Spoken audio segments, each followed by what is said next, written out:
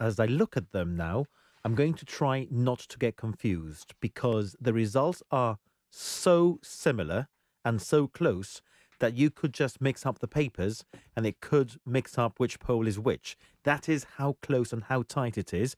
Slight difference in who governs from the GBC, Gibraltar Chronicle, and Panorama polls.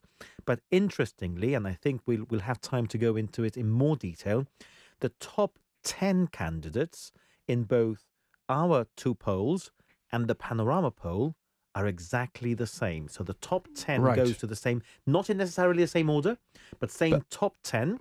Then it's followed. Suggesting then that those 10 individuals are safe. Their sort of parliamentary seats are pretty much confirmed. Yes, whether they go into government or opposition is another question, because I think, as we've been discussing in the last few days with the last few polls, and the Panorama poll today suggests exactly the same, that is all to play for, and it's at the bottom of the list in place 17 and 18, which is determining government.